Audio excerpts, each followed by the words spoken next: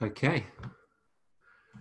Okay, well, welcome to another episode of eCom at One, and today's guest is Chloë Thomas. Now, Chloe's books have been on our bookshelf at eCom One and at home for about 7 years, and Chloe's the author of 5 best-selling e-commerce books, but probably more known now for her podcast, where she's interviewed over 250 e-commerce owners, store owners, marketeers over the last about 5 years, I think, isn't it, Chloe?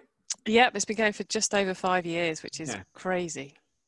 So welcome to the podcast. I think it's about 18 years you've been all together in marketing, and most of that's been obviously in the e-commerce space. So welcome to the podcast. Great to be here. Always nice to catch up with a fellow e-commerce obsessive. So I'm looking forward to this. Thank you. So I think it'll be good to kick off and let everybody know just a little bit about your story, really, your career journey to date around e-commerce. Yeah, sure. Well, that could take us the whole show. So I'll try and keep it short for you. So my career started off at Barclays Bank in their marketing department, which was, I kind of ended up, my career stories are mainly accidents at the beginning. So accidentally ended up there because I wanted to do an internship when I was at uni, and finance sounded a bit boring, HR sounded a bit fluffy, marketing was pretty much all that was left. So got an internship and then got a job, and then here I am almost 20 years later still in marketing.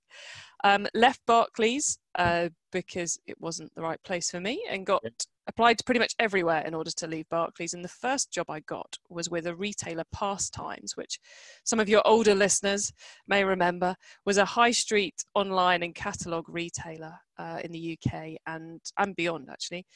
And I was hired to look after their catalogue mailings, and then got a little bit obsessed with the internet.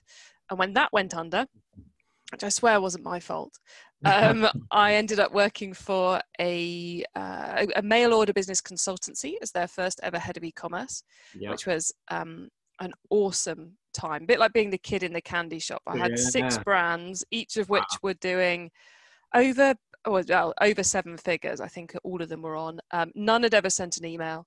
None had ever had the products on the website the same day as the catalogue went live. Crazy idea. So I kind of had a year of just doing cool things with those brands. This would have been about 2004, 2005, I think. And then that turned into a marketing agency that I ran for 10 years, that evolved into becoming a Google Ads and Facebook Ads agency. Sold that 3 years ago now. And I was running eCommerce Masterplan, the agency, side by side. And now I'm all eCommerce Masterplan. Wow, that's a whirlwind, isn't it? That's literally everything you can think of, I think, in terms of so corporate catalogs, e-com stores coming out of the ether, running your own agency, and then obviously spoken to at least 250 plus e-commerce professionals on your podcast. So that's looking forward to getting stuck in and hopefully sharing some absolute nuggets with our listeners. Hope so. That's what I want to do. Share some good tips for them all. Good. So what would you say, let's kick off then with straight in there, what would you say has been your biggest success story in e-commerce? Oh, man. For an actual e-commerce client, the one I always remember is back at Pastimes, actually, which is a terribly long time ago. But it was something which was really groundbreaking then, and now is still groundbreaking, which is wrong. It shouldn't be. You should be doing this, everybody. So at Pastimes, we had a fantastic line in resin garden ornaments that looked like Victorian fairies. Okay.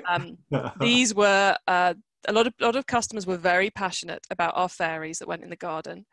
And you would occasionally, wandering around the streets of the UK, you would see a garden full of our fairies, and it was a somewhat pleasant sight, but a little bit scary at the same time. So we had some very, very passionate customers, and we had a new range of garden fairies had come in for the new spring season, and we segmented the customers who always bought fairies from the customers who had never bought fairies. And we sent an email to the fairy people about the fairies, and we sent an email to everybody else about something else. We only sent one email a week at that time. And the results were just astounding from the fairies people. But of course, we got better results from everyone else because we weren't telling them about a product they had no interest in, which, not not groundbreaking, shouldn't be So groundbreaking now. We talk about segmenting it a your lot. email list Yeah. and people that have bought something similar or had an interest in fairies in this instance, Yes. and actually personalizing and targeting. Yeah, and it was a, you know, it was something we were incredibly proud of at the time because it was really hard to do it. But I mention it because I still see so many businesses failing to do simple, obvious stuff like that, despite the fact these days the technology, you can do it at a couple of clicks if you want to. Why do you think they don't do it? Why? Because it is so simple, isn't it? Is it they're just looking for other things, or? I think it's the they having too many options and not knowing where to start. So the question I get asked most often by e-commerce businesses is, Chloe, what should I be doing? Yeah. You know, my focus is on the marketing side of things and traffic driving, and mainly around the stuff you can really track, like the email and the ads and those kind of things. And that's what I get asked is, what should I be doing? And I spend, you know, the little bit of client work I still do these days is generally answering that question. And there's so much we could be doing. It's trying to work out what we should be doing.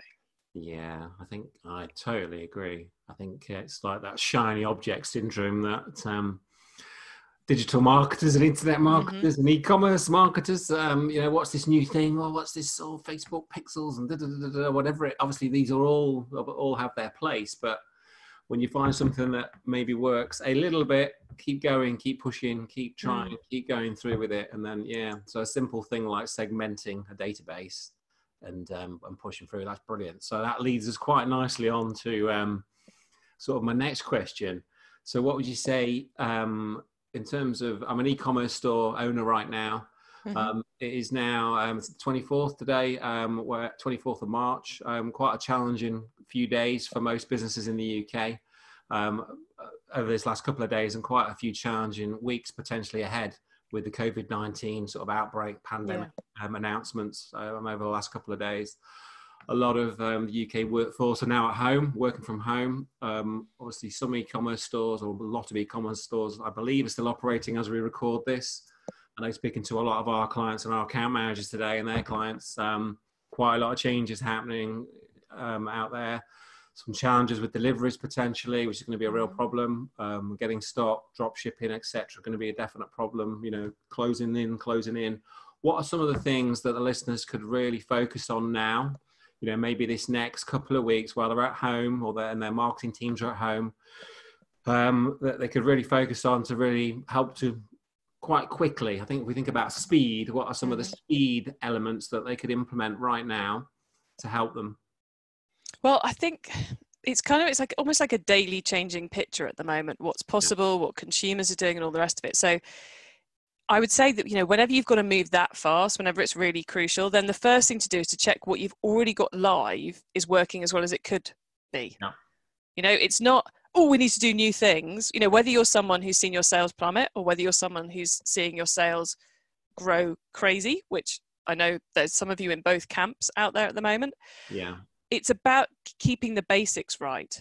You know, have you got your basic automations in place? You know, your abandoned baskets and your welcome campaigns. So you're giving as good an experience as possible and you're getting the sales you should be getting. Have you got your Google ads? Are you keeping an eye on them as we're going through this? Because with these sudden, if you aren't keeping a decent eye on your Google ads and all of a sudden demand and search volume for your products has gone through the roof, you might suddenly be spending an awful lot more than you think you should be. Yeah. And, you know, that's a debate which I'm having internally at the moment is if you're seeing, I know people who've got huge growth in their SEO performance. It's like, wow, should we capitalize on that with our Google ads?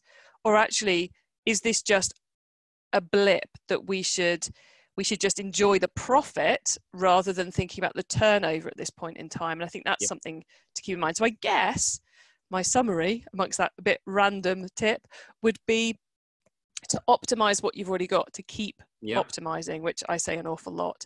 But, you know, look at what you've got live and make sure it's doing the job it should, and then potentially look at spending more in channels you already know. I don't think now is the time to test new things. Yeah. Good. Broadly speaking, because the data is so unusual, you know. Richard, you said we're doing this on the 24th. There's a client who I'm due to do a Q1 performance review for next week, and I'm just thinking, is there any point in doing the Q1 performance review? Because it's a huge chunk of work. It's a big piece of time, but actually, are they going to look at it? Yeah. Because is it going to be of any use at all in this quarter? The last 2 weeks of the quarter are going to completely skew it either way, depending on what they do. Yeah, and it's like, yes, it may be that when this is all blown over in 3 months, 6 months, 12 months time, we go back and review Q1 2020. I knew you said 2019 then, 2020. But I'm not sure it's the best use of our time, me and them, in the next couple of weeks to do that. So I think it's taking a bit of a step back every now and then, and not just being head in the detail going hell for leather crazy at stuff. Actually, hold on a second. Day to day, what is the most useful thing I can be doing? So what are we using now? So look at the channels, look at the email, look at the ads, look at the Facebook ads, the Google ads, the abandoned cart, the technology, the mobile side of the business, the checkout, and just sort of go in almost like the 80-20 of all those, and then just go in. So where they're doing well, just keep working them, keep an eye on those ad spends. Like you say, obviously there's going to be a lot of movements. I saw a graph today in different industries. Another agency had written a cracking report actually about the different verticals that we're in. Obviously, some are seeing huge growth. We've got quite a lot of clients in the veterinary and pet area, in food as well, and those two areas obviously flying. However, they're doing well, but the challenge is they have got their own challenges where they can't get the goods out quick enough. They haven't got the staff in to pick and pack. So everyone's coming off out of the offices, which is rightly so, to come and pick and pack. But still, they are keeping an eye, some of them very closely, obviously on their ad spend, because there can be these massive spikes, but obviously doesn't mean that there's massive profit or a profit. Yeah. So again, I think it was great what you said about the keeping an eye on the turnover is one thing, but if you're burning that the margins on that turner on your ad spend, and the ROAS is poor, or the profits are poor, then obviously it's a pointless exercise. You're going to be very, very frustrated at the end of this.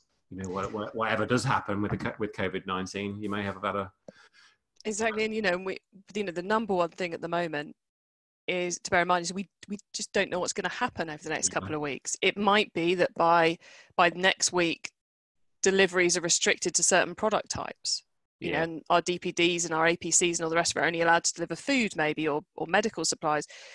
We don't know. There's still questions. I've seen some people asking questions today of, our warehouse staff, is that a key job or not? We're, as of today, not supposed to be leaving our homes unless we have to, and various other things. So it's, there's a lot that's going to keep changing. And whilst I think we shouldn't be cutting back our spend, we should be asking questions about whether we should be increasing our spend at the moment. I think if you can increase it and maintain profitability, by all means, go for it, grab that demand. But bear in mind that you don't want to, if it's not part of your business plan to do so, you don't want to be getting orders at a loss at this point in time, because it's not necessarily a good thing. Plus, of course, the overall costs of delivering are potentially going to be higher at the moment if you take into account the fact you've probably got less skilled workers doing your pick and pack if you've got the people down for the offices, because I know when I've tried to answer the phones or pick and pack, I'm not very good at it. So the cost of that, the chance of errors, customer service costs are going to be up because people want to know when it's coming. I placed an order with a high street retailer 2 Saturdays ago. It was supposed to arrive this Saturday. Hasn't yet appeared. They told me on Saturday that they knew it hadn't yet appeared and they were working on the backlog. No communication since then apart from to tell us about their store opening hours. So I'm not going to chase them up because I get what situation they're in, but I suspect they're getting an awful lot of people going, where's my product? Yeah, well, I have to admit, I was almost one of them this morning. I ordered it. Obviously, we came home on Tuesday. And webcam wise, I was like, right, I better just get a better webcam for the what I thought would be a few weeks at home, or maybe a few days initially, but then obviously dawned on me quite quickly it'd be a few weeks. I went onto Amazon, no webcams anywhere. This was 5 days ago, and then so I ordered one from somewhere else, and it sort of said next day, but that was 4 days ago, and it's not arrived. Which I've not contacted them. I thought I'll just leave it for now. I think you look great, by the way. Yeah, this is just using the webcam that comes with my Mac, so it's not too bad. Not too bad. It's the 15 lights that I've got on me that work.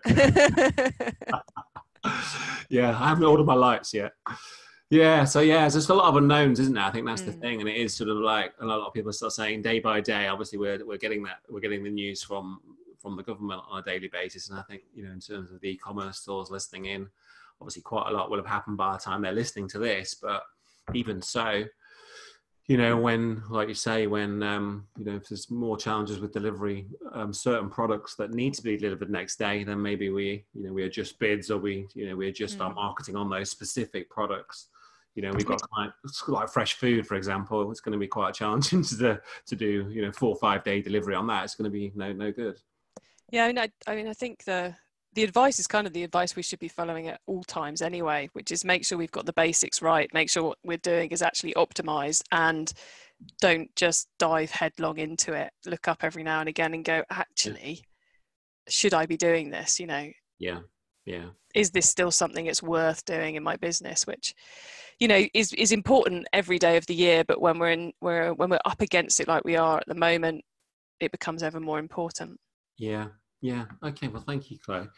So, what would you say is your biggest frustration with e-commerce stores? What are some of the things that really gripe you? About us pages and welcome campaigns. Yeah. Yeah. More. About us pages, the about us page that just has, here's our address. Yeah. Is a very depressing thing, because humans like to buy from humans, and there's all kinds of neuromarketing proof and all the rest of it about how you can go about very quickly, very easily increasing that link. You know, the idea of the story of the problem, the solution to the problem, the social proof, to put pictures of the founders, why you started the business, stories about the products, members of your team. It's not difficult to fill that page with something valuable, but to just have your address is a waste, total waste. Yeah. Sorry, go on. Which then comes on to the other side of it, which is welcome campaign. It's a little bit similar. It's people who just have that welcome campaign, which is welcome, here's a discount. You know, Really? it's like, you should be educating them about your business. By all means, give them a discount if that's what you want to do in order to get the email sign up. But the welcome campaign should be your opportunity to say, this is who we are, this is what we stand for. Find out more about our products, and to convert that subscriber into your perfect customer. And you know, a one email welcome campaign is generally not worth it. And you know, just a discount code, you are missing a trick. It's late. Well, I say lazy. It is lazy. You know, on both counts, isn't it? Yeah, I mean, I think telling people about you is incredibly hard to do. You know, I say this and I have no welcome campaign. All right. Be honest, I don't have one.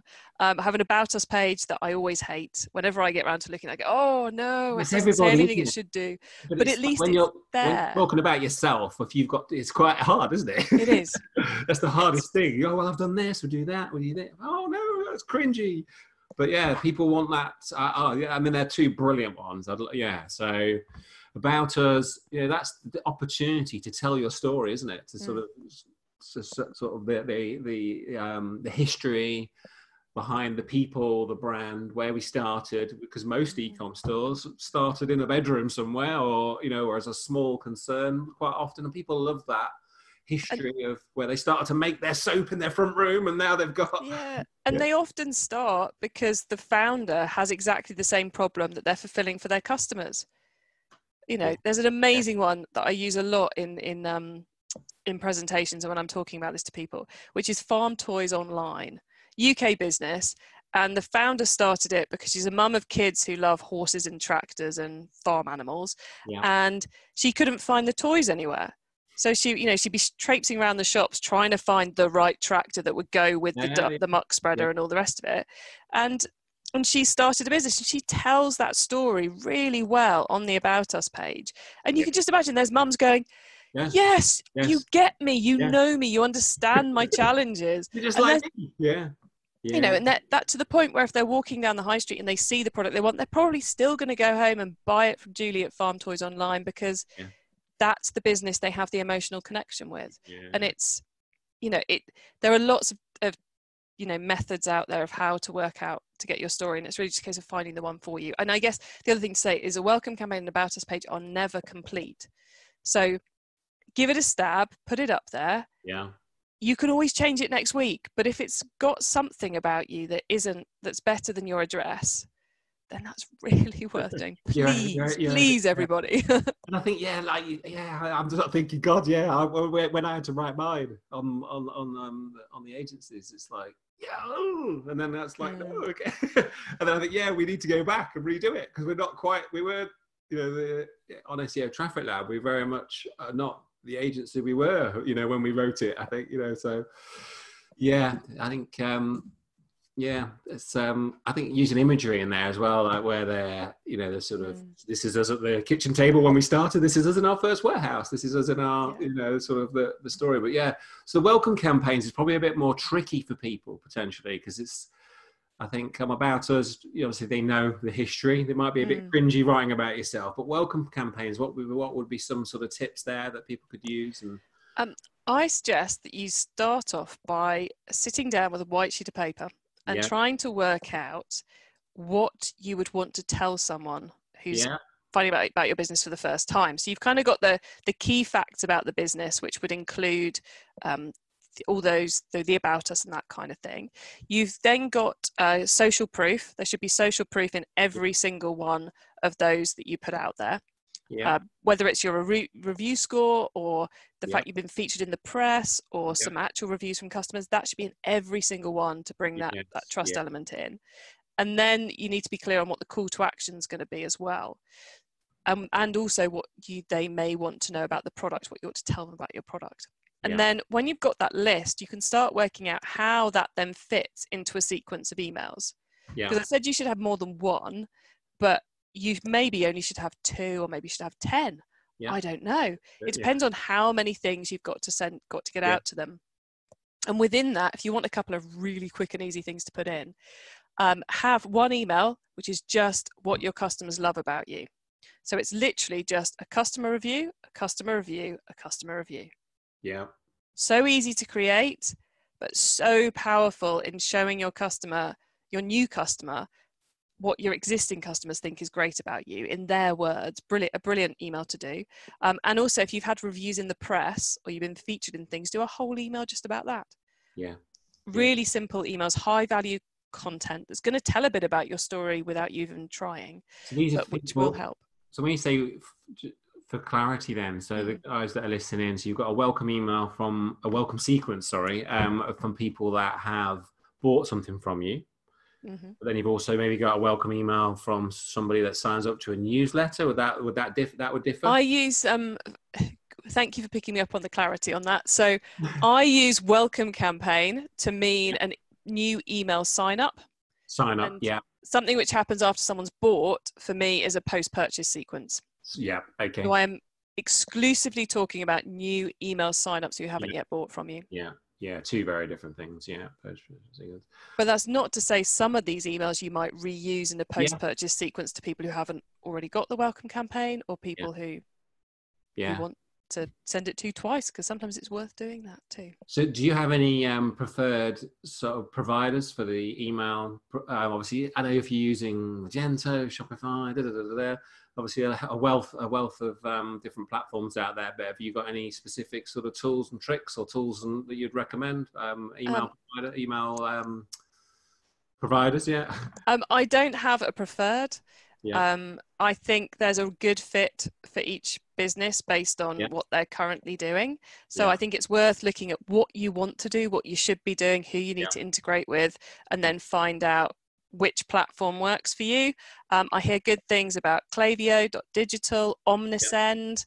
I use Omnisend myself.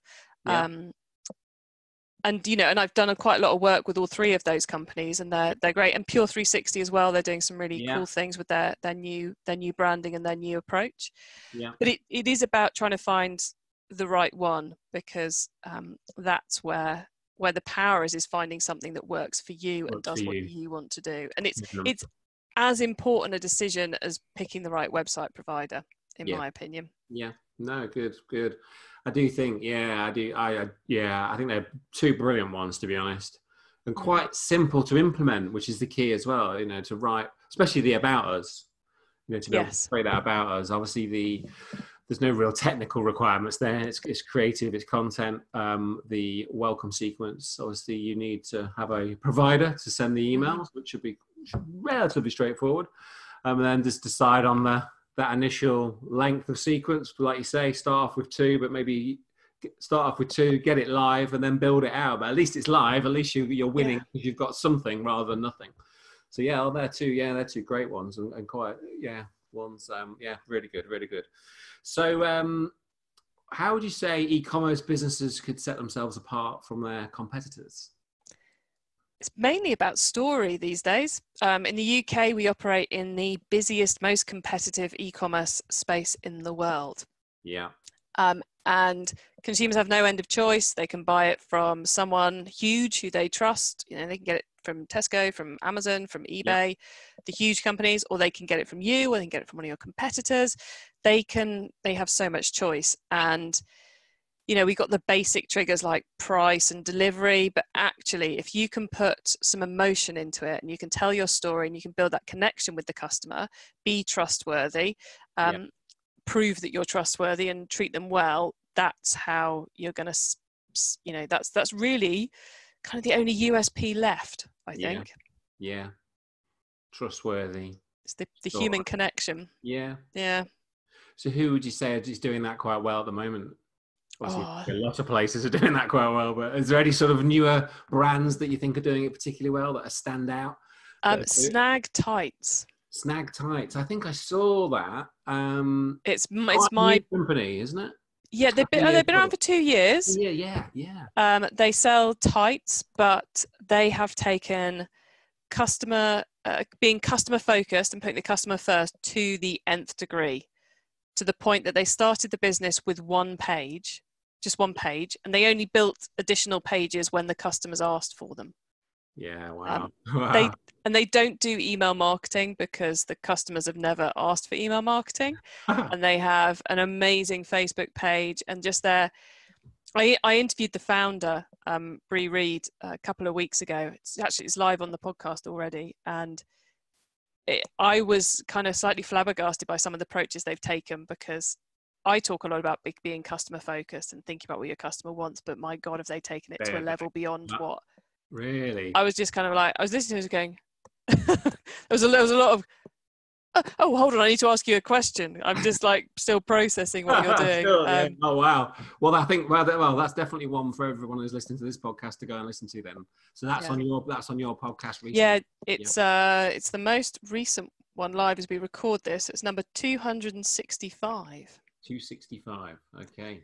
We'll make sure that's in the show notes as well then. Yeah. Oh, thank you. But yeah, I'm still slightly processing that conversation with Bree, because it's hugely successful business and just amazing, and with such a low price point product as well. That's what I was going to say, because I think I remember the numbers were in they're doing millions, aren't they? And 2 million a month. Yeah, that's insane. 2 million a month, and they're selling tights, which I don't know the price of tights, but I'm guessing they're like 10, 20 quid or less.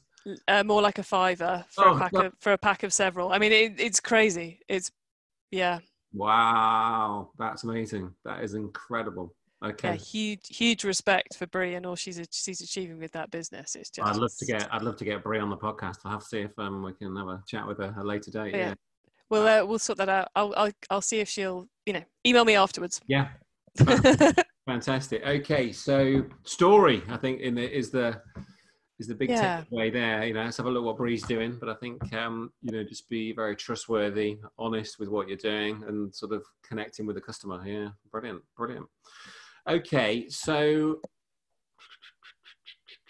in terms of like connecting, we're talking about connecting with the customer, being purely sort of customer focused. But what other ways and what other things could e-com store owners do to be really focusing on the customer? Well, I think you have to listen to them. That's the number one thing. One of a great really simple tip that I've done with a couple of clients now. And I'll be honest, the first time I did this, I discovered it by accident because we'd done a big customer survey, asking them all kinds of different questions. And it was for a holiday company in Cornwall. And one of the questions we'd asked is, why do you come to Cornwall on holiday? And so people have written loads, and we'd had several hundred responses. And I was looking at this going, oh God, how am I going to process this into something usable? Because the individual pieces were really good, but it's like, oh, I'm not sure I could be bothered to read through all of them, which you should all read through all of them if you do this. But it was like, how do I do this? And I thought, I know what I'll do. I'll chuck it into a word cloud tool. Okay, yeah. So for those of you not familiar with word cloud tools, what that does is it takes all the text and it puts all the words in the text into a graphic. And the more times a word is used, the bigger it appears on the graphic. And so we had things like beaches and sea were quite big, but we also had peace and tranquility came through quite big, and we'd never considered using that in our marketing. We rarely talked about beaches either, which was just truly appalling. But we all live in Cornwall, so why would you talk about the beaches? The beaches are just there. So what we did with this word cloud was we printed it out and gave it to each of the team who created content or who spoke to the customers as a visual reminder of the things the customers cared about in relation to our product. Yeah. So simple, because you look at it and you go, oh, beaches is quite a big word, and we haven't spoken about beaches in social media for the last week. I need a picture of a beach. And it was so smart. That is so smart. Literally, I think that is so clever, and so again, so simple. So simple, because everyone gets into that rut of talking about the same thing on rotation. For us, it was dog-friendly holidays. Still hugely important to talk about it, but we talked about dogs far too often, and peace and tranquility never. We never talked about peace and tranquility. So we came across it by accident, but I've used it for a few people since, and it is it's super powerful. So so that starts off with a questionnaire. Just like looking for sort of one-word answers sort of thing in the questionnaire. Or you want them to write lots, actually. So you want it to be a question like, if you were a beauty retailer, you might say, what's important to you in your beauty regime, or how do you choose your beauty products?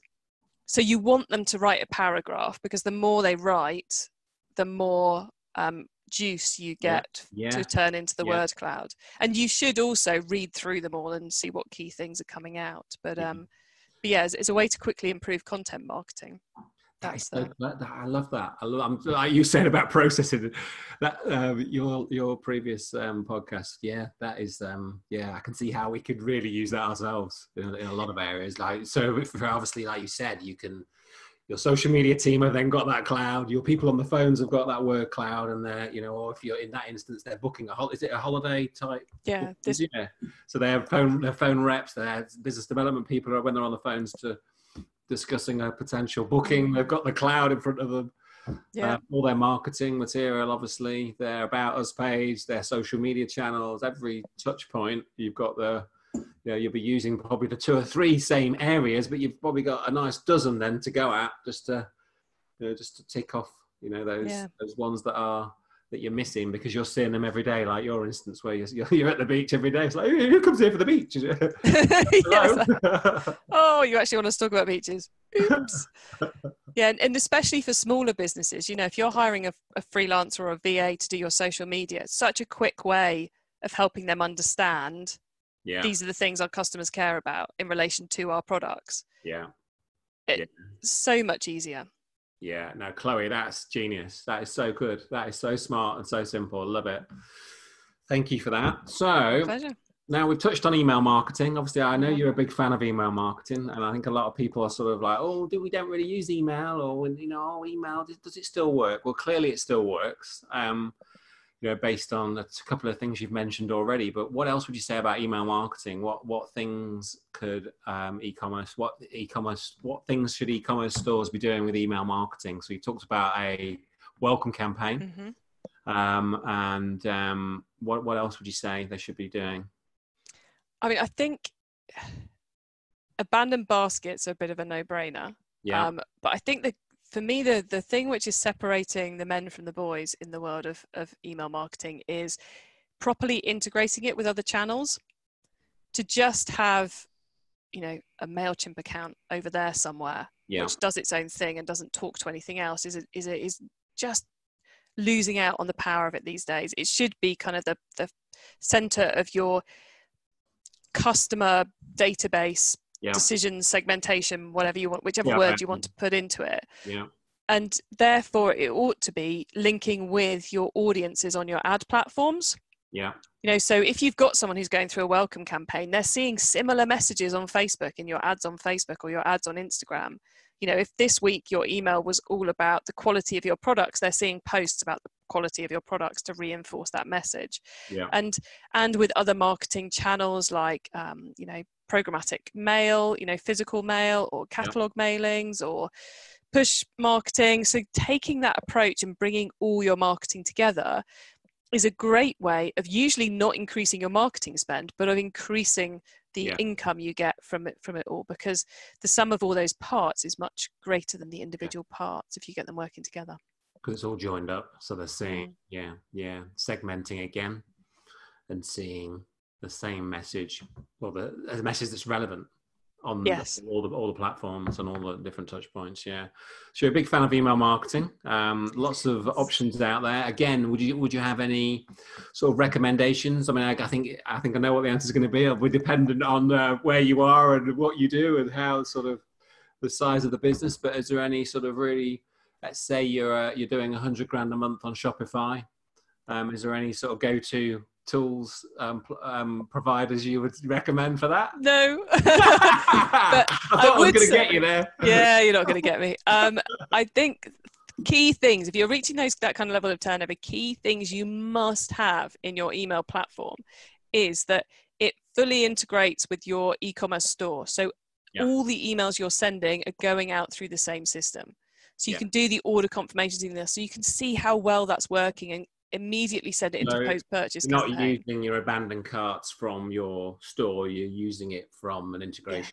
Yeah. So you're getting all, you know, the best possible quality of every campaign you send out and all the tracking, and it's all in one place so you don't forget about it. You know, sometimes I analyze people's results and I'm going, oh, apparently you have an abandoned cart, and they're like, oh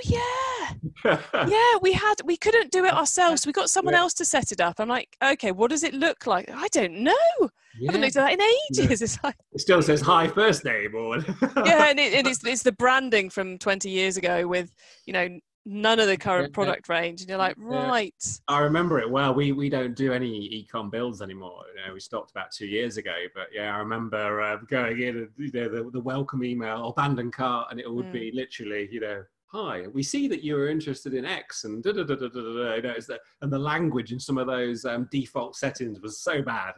And I can imagine how many are still out there, like 5 years later, still, like you say, branding wise and message wise, and it'll be just all over the joint. So just pulling it all into one central system, so all those touch points are, you know, you can look at a individual account, email address, customer, client. It's like having a CRM, isn't it, ultimately? Yeah, and kind of like the product database and analytics, and they're all in one place, which just makes it so quick to do things. Because I know a lot of people are seeing great results from some abandoned browse activity, and you know, there's so much you can do if it's easy to do it, and there's tools out there now which will make it so easy to do it. You've just got to have the right tools in place, and then you'll be flying. Fantastic. So so I know you go to a lot of events. I know that you speak at a lot of events over the years. What would you say would be your sort of top couple of expo recommendations for e-com store owners? I know there's quite a lot to go at, and there's obviously, again, quite a lot of variables there, but what's your sort of go-to if you're an e-commerce store owner, marketing manager? What would be in the diary this year, assuming that COVID-19 is not going to throw it all out any further? I think for all retailers, I think you have to either go to eCommerce Expo or IRX, Internet Retailing Expo, each year, which are the big free events where there's a certain amount of content and where you can trawl the stands and annoy all the supplier side people by not buying from them. You can learn so much in a day at one of those. I prefer IRX. and that's not entirely because I get to chair it each year, so it's probably slightly biased. But I prefer the vibe and I prefer the feel at that event. So you have to go to one of those. Yeah. Then I guess it depends on what you're after. There's been some brilliant events I've been to in the last year or so, which have been run by software vendors. Okay. So the Digital Summit, the Meet Magento events. Yeah. And they kind of take it to another level because of a couple of reasons. One, everyone in the room has something in common. So if you're a Magento and you go to Meet Magento, all the content is relevant. Yes.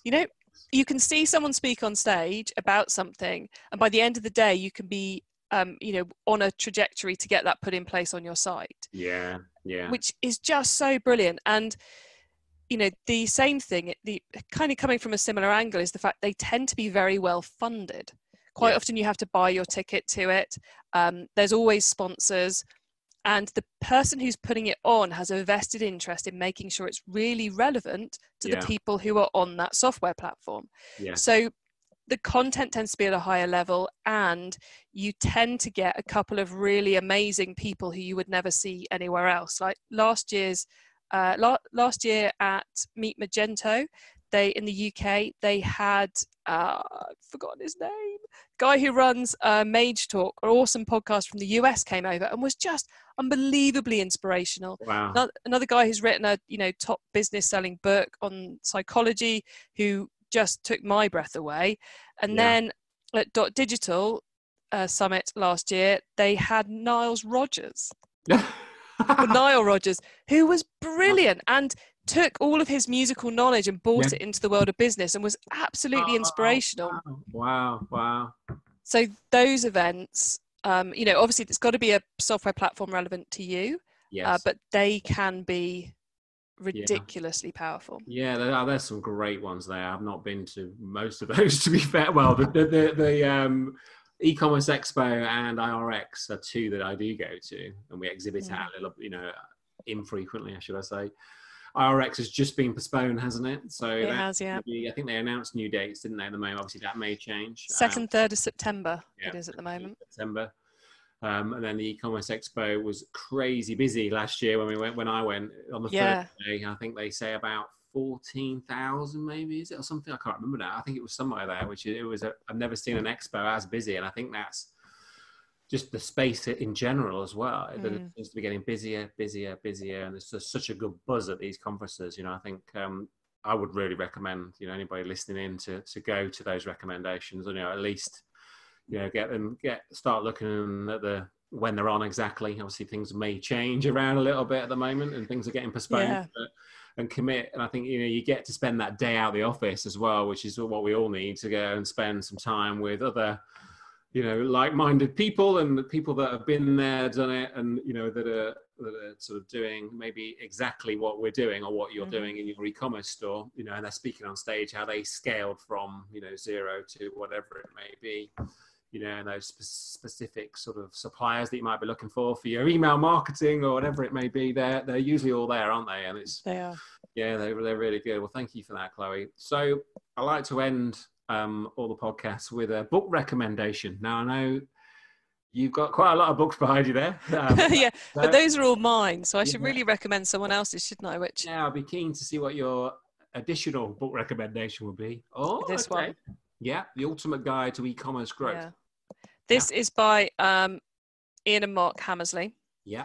I know Ian quite well. Had him on the show myself, on my own show, and it's just I personally, slight plug, it goes really well with my book, e-commerce marketing, because my book's all about getting traffic to your website, and this is all about them making your website work as well as it can be. They've broken it down into 7 key KPIs, and it gives you what the average benchmarks are. It talks you through why and how to improve those numbers, and it's a book I wish I'd written myself. I'm slightly jealous. But you recommend that? That's good. That would be my number one But obviously goes well with your book. It does. They kind of go hand in Yeah. hand. And So you drive the traffic with your book, and then they help you to convert more. So get the KPI, get the 1% to 2%, the 2% to 4%, etc. Mm-hmm. Yeah, fantastic. Well, thank you for that. So I think there's some exceptionally brilliant takeaways in. That's gone so quick, Chloe. It has, hasn't it? I was just looked at the clock. I was like, no way. So thank you so much for being on the podcast. It's been absolutely fantastic. For the guys that are listening in that want to find out more, I know we've touched on a few different things where they can find you, but where exactly would be the best places to find out more about yourself and the brands? If you go to ecommercemasterplan.com, you'll find links to the podcast, to the books, and everything else I'm up to. Brilliant. Well, thank you once again. It's been an absolute blast, and my pleasure. I look forward to catching up with you again.